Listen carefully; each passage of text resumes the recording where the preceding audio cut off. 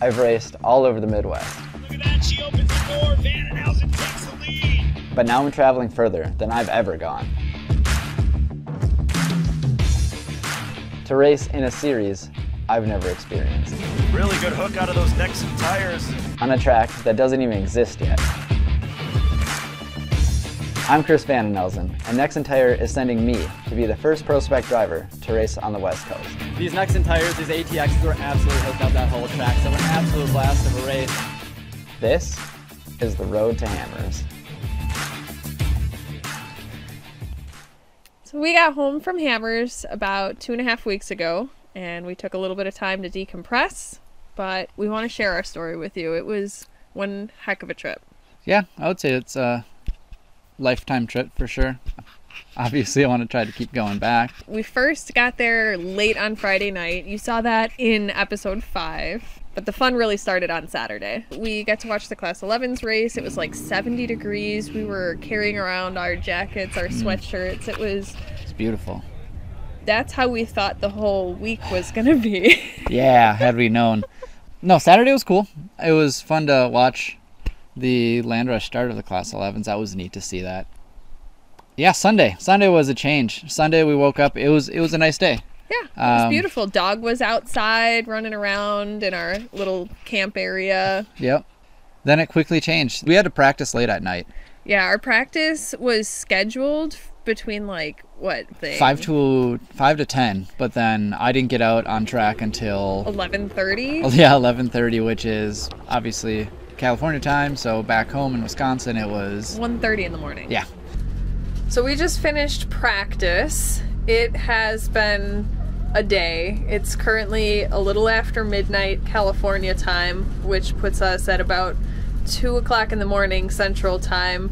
And we just walked in and started, kind of getting ready for bed.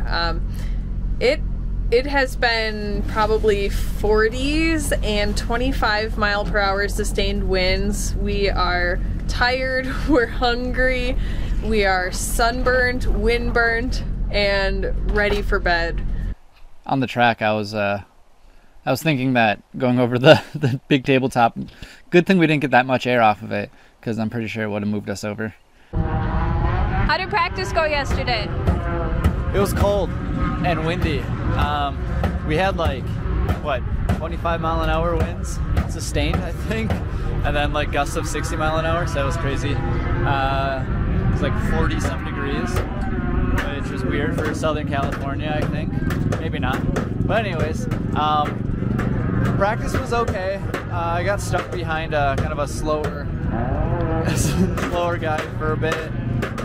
Then got around him and got about a lap and a half of closer to full speed in, and that was really about it. So I think I'm just going to use this qualifying as more of a practice than anything, because we're going to be starting at back, just because of running a Pro Spec with Pro Lights. We'll let them run in front. I'll start in back, and then, if we catch up to them, we catch up to them. Which tires did you decide to go with? We went with the ATXs.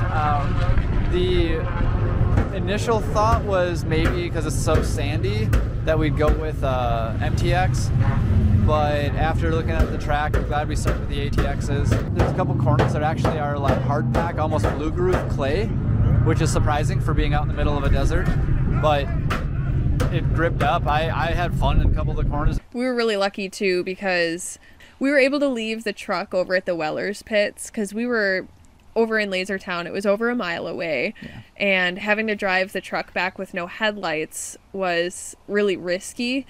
Thankfully, they let us keep the truck by them.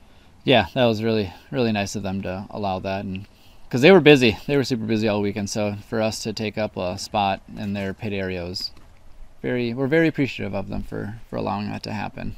And when you got back from practice, you had been running without the bedsides on, so in the wind, in the cold, in the sand blowing, you still had to put the bedsides back on. Yeah, so that was Sunday night, and then Monday morning woke up bright and early to go and do qualifying. Qualifying, how did it go? What was it like? So we could see the full track today because it was not at 11 o'clock at night. It went well.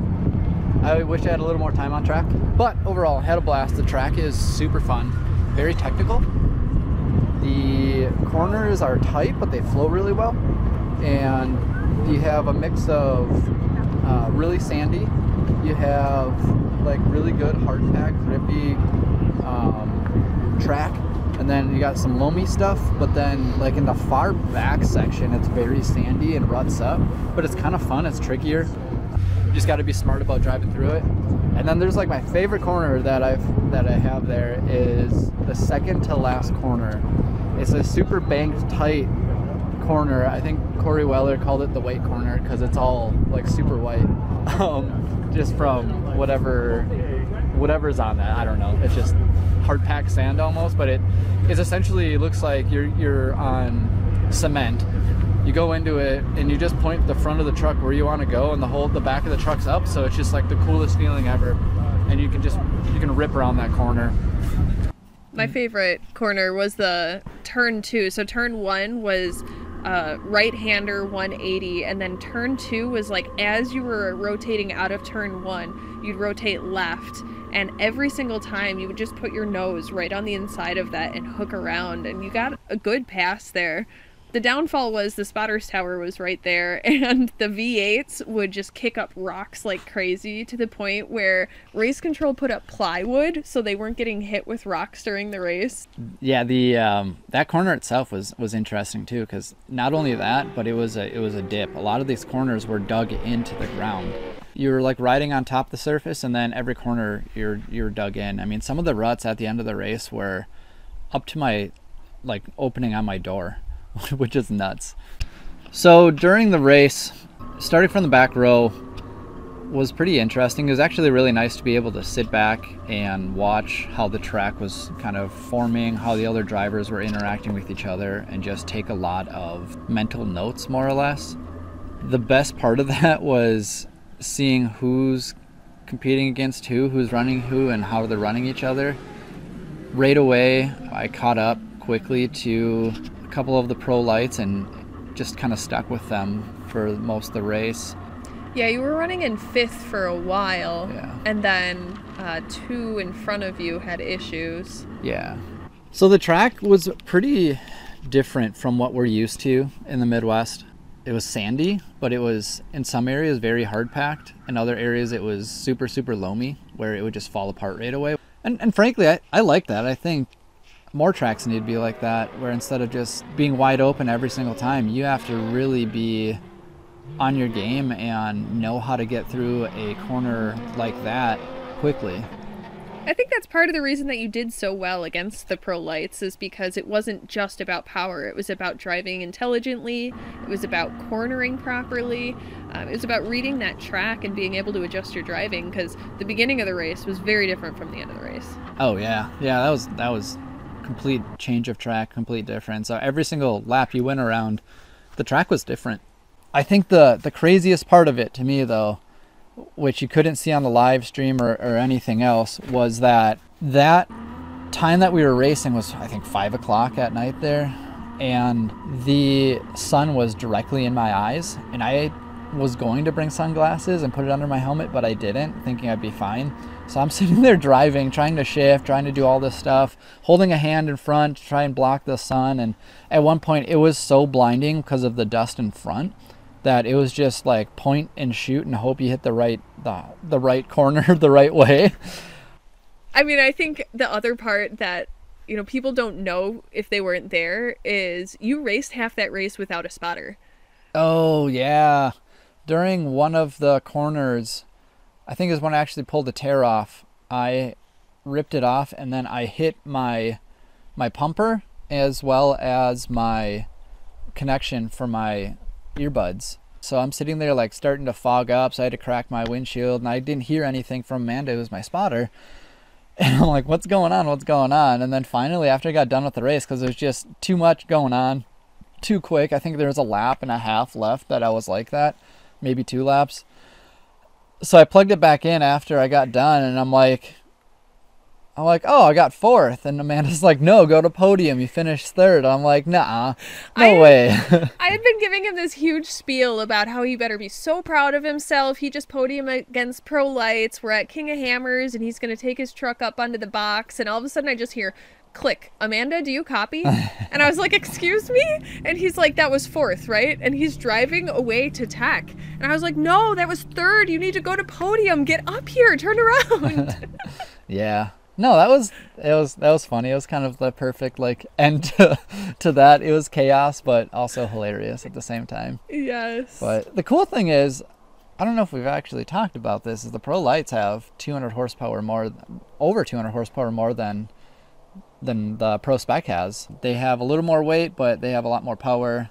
So it was really cool to be able to compete with them. It was obvious in straightaways to see where they would pull away, just with more power. But other than that, I feel like the truck being nimble and having less power in the corners was actually, I think, beneficial.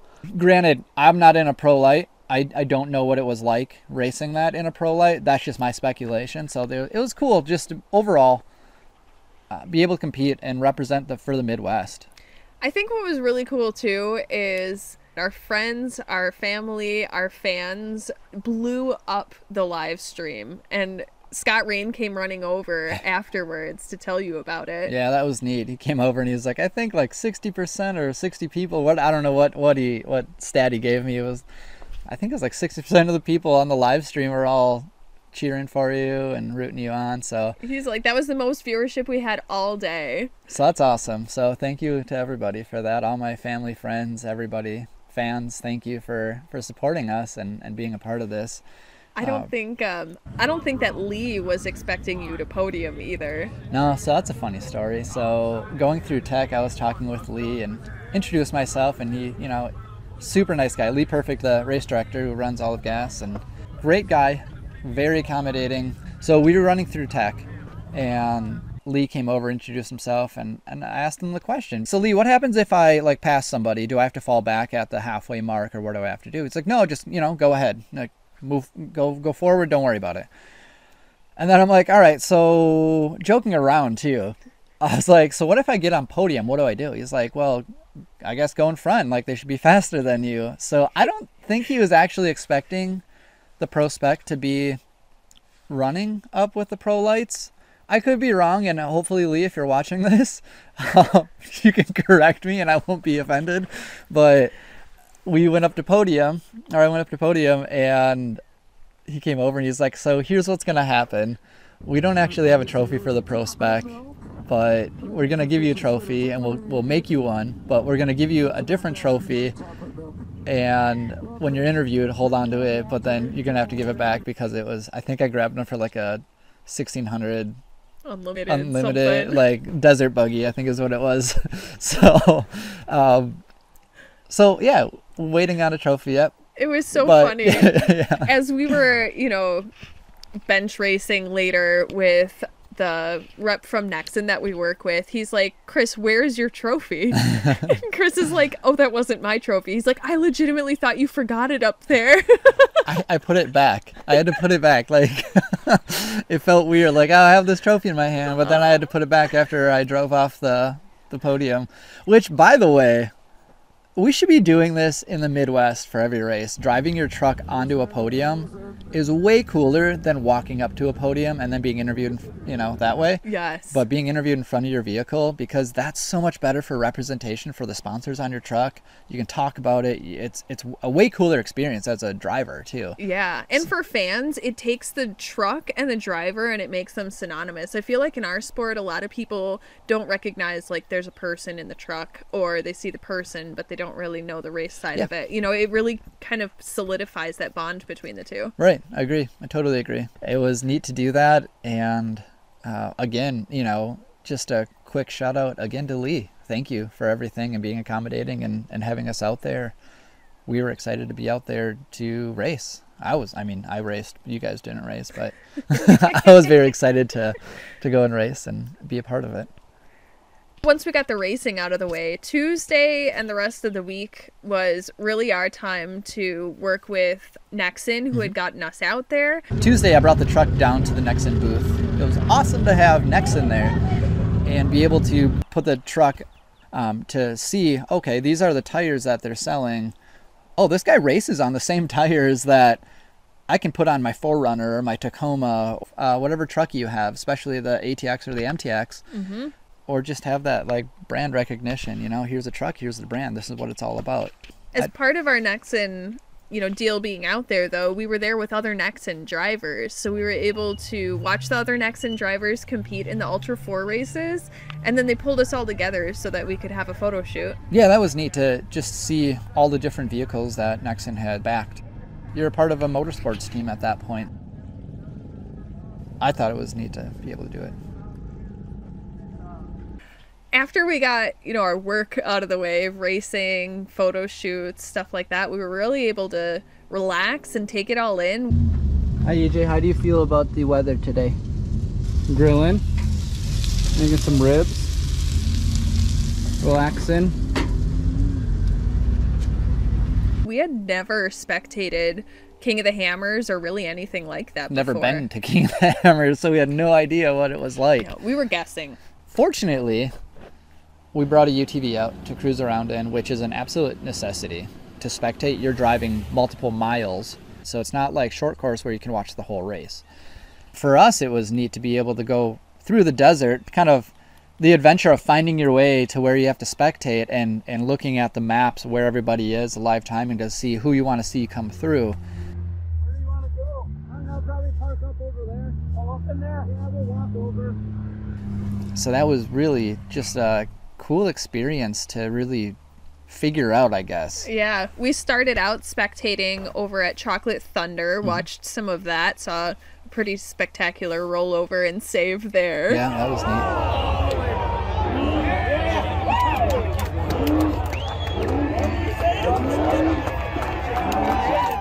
We moved over to the Hammers side. We saw Sledge and Jack. And then our last day spectating, we spent at Turkey Claw, which I think that was my favorite part, spectating. Yeah, I would say that was one of the coolest ways to wrap up the whole trip out there. It was where a lot of the passes really happened were in the rock, because that's one thing we never realized. You're not passing in the desert because it's so dusty. You can't see the guy. So unless you're risking it and flat footing and racing in desert blind, you're not passing somebody. So they pass in the rocks, that's a different concept to me. Right. So anyways, it was the last section that we got to see before they would go into the desert. They would break down through there, they'd pass through there, but it was beautiful viewing because you got to see so much. Yeah, we climbed kind of all the way up to the top of the mountain area there so we could see the whole pass. And I think the coolest thing was we were there when the leaders came through to finish the big race, and there were, of course, the vehicles coming through the pass, but then we also had the helicopters that were flying overhead to just get that aerial footage of them finishing.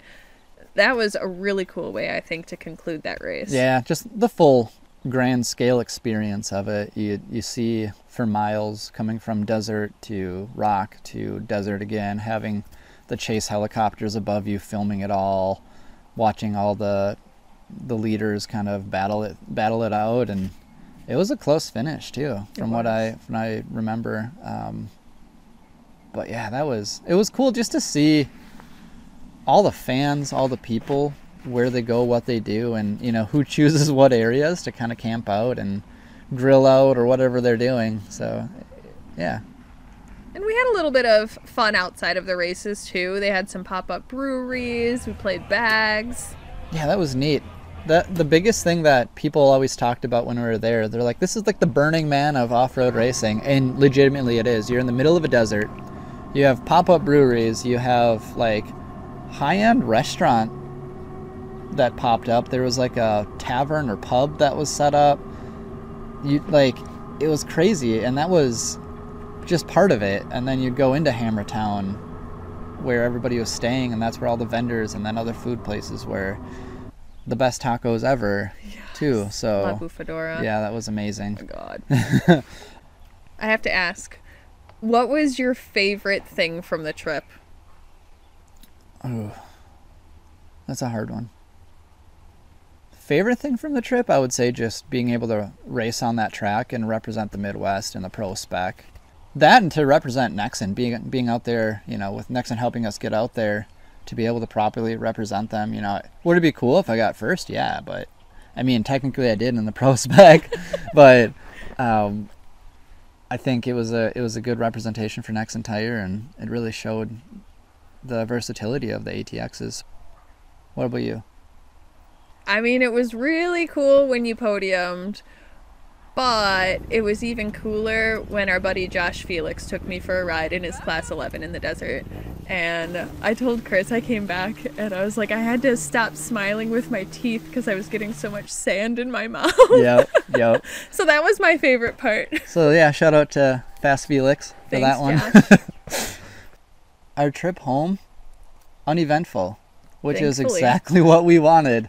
We got home before all the snow hit that you see around us now, so RV is all packed up for the rest of the winter, and we'll be digging it back out for our race season.